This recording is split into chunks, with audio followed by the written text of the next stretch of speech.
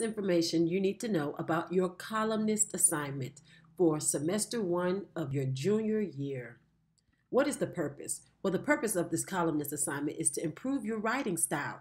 I want you to imagine if I were your basketball coach. If I were your basketball coach, I would tell you to pick one NBA player, study that player, his or her moves, everything that they do, their practice, their schedule, their game, their habits. Study this player for one entire semester so that you can improve your game.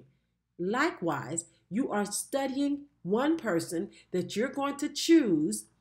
You're going to study his or her writing style in order to improve your writing. So as you read the articles from this person, it's not just about the content. You're doing more than that. You are an apprentice. You are studying this writer's craft. So it has to be an editorialist, an op-ed writer, someone who writes opinion pieces, not just your front page news journalist. This person has to specifically be an opinionated writer, which is why we call them a columnist. So a columnist is a writer who focuses on opinion pieces. They're not just reporting the news, they are reporting their opinion on what's going on in the world. Be sure this person has an active column, plenty of articles. It may be up to 5 years old. You can check the archives. Be sure you have access to their writing. Some of the websites provided require a fee to pay for the service. Choose another website if you are unable to do that. You don't have to pay to be able to find your columnist, but your person must have plenty of articles and you must have access to their writing.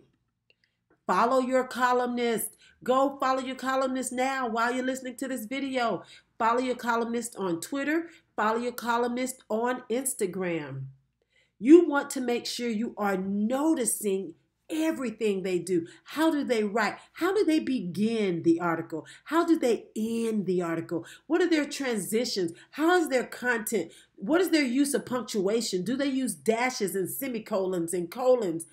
How are they writing? What is their word choice? Do they make you laugh? What is it they said to make you laugh? How did they write that sentence to make you respond in a certain way? Do you struggle with introductions? Do you struggle with conclusions? Look at your writer. How does your writer do it? Imitate your writer.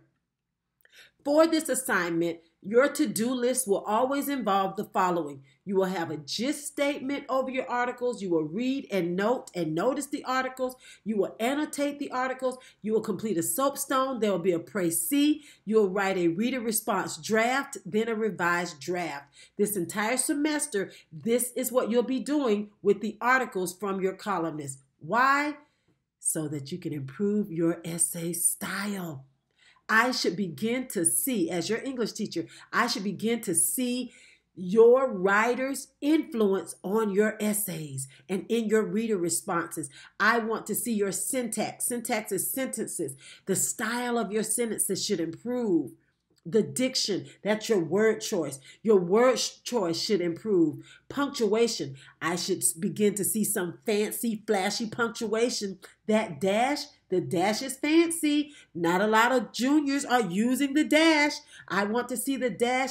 Imagery, how are you appealing to the senses? What about tone? Are you taking a sharp stance on an opinion, and is it clear by the words you choose? And what about your ideas? Are they fresh? Are they original? Have you written this in a way like no other? I'm so excited for you this year as you choose your columnist, to find this columnist, study, become a mentor, a mentee, and an apprentice under this awesome writer. I'm so excited for the improvement on your writing. All right, let's go.